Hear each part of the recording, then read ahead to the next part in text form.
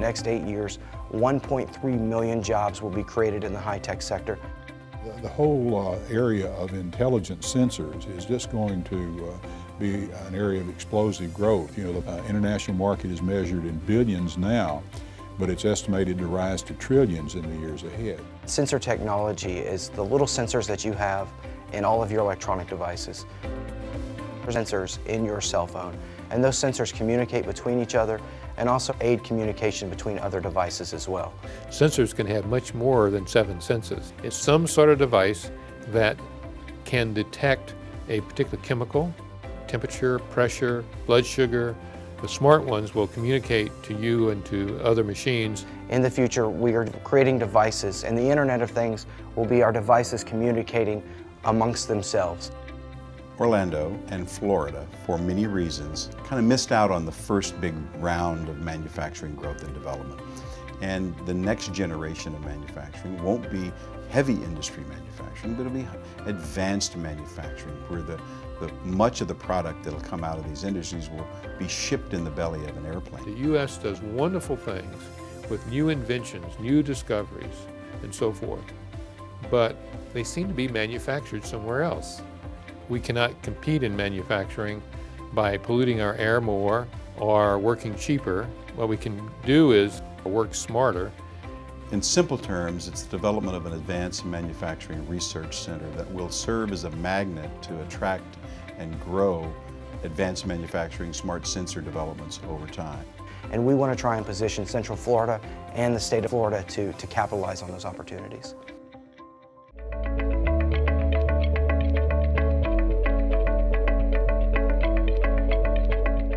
Austin, Texas is a technology mecca.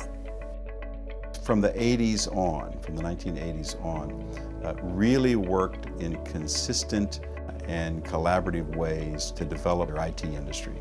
And they put the kinds of resources into developing the talent pool to support that. It paid huge dividends with billions of dollars in capital investment and very high quality jobs and highly educated people moving to the region to the point that they're now considered one of the tech hotspots. Once Sematech was established here as a hub for semiconductor industry development and innovation, a lot of the supply chain moved here. The products we build for our customers are sensors for security and defense, novel medical devices, and DNA sequencing, genomic sequencing devices for life sciences. There's a lot of unique opportunities for women in this industry because there aren't very many. There's a lot of educational opportunities and benefits here because of the high-tech industry that has been well ingrained into Austin. The economic impact in Austin is in the billions. Every major technology company in the world has got something. If they're not manufacturing, they're distributing or whatever. It's a public-private partnership that provided some infrastructure and a close coupling with their university to change the economy of that region. I think it's a relatively healthy city. It has a lot of parks and environment for recreation. As the city's grown up, it's one of the best venues for live music, and so that's attractive to young engineers. There's been a lot of investment in the city for performing arts and fine arts, and that's just been a great quality of life, and it's continued to improve over the past 20 years. I get hooked for a million.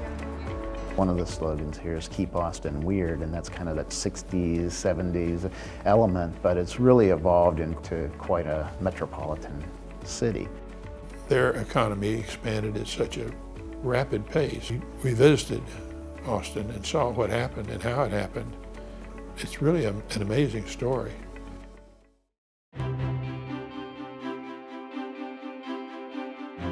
All of the areas that are going to be very important to the area of manufacturing are things that our faculty members are really good at already. Optics and photonics, nanotechnology. The Florida Advanced Manufacturing Research Center will be located on East 192, about 2 miles west of exit 244 of the Turnpike. It's about building the most advanced manufacturing development lab / fabrication facility potentially in the world. out in Osceola County, outside of Kissimmee. Not far from I-4 and close to our airport.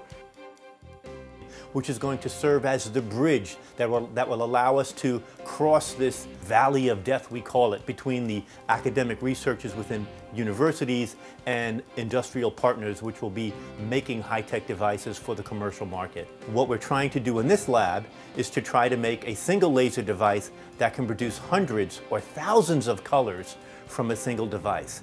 This way we'd be able to increase the information carrying capacity through a fiber optic connection.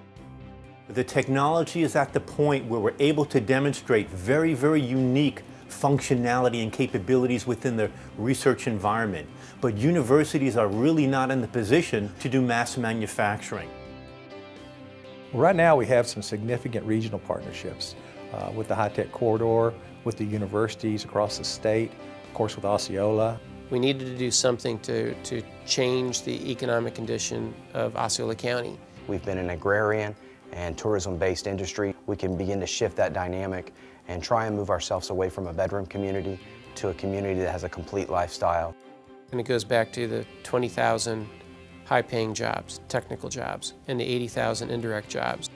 Not all of them will be for master's and doctoral level people. That's one of the great things about manufacturing, is it covers a breadth of talent levels, degree levels, and it offers really great jobs. The impact of that in terms of employment is as large as Disney World and is on par with what Medical City has done so far, what Medical City will be. It works to stimulate robust economic development. And if we can do that here, and I believe we can, all we need is the funding. We've got an opportunity to have another Austin miracle, if you will, but in Orlando, Florida.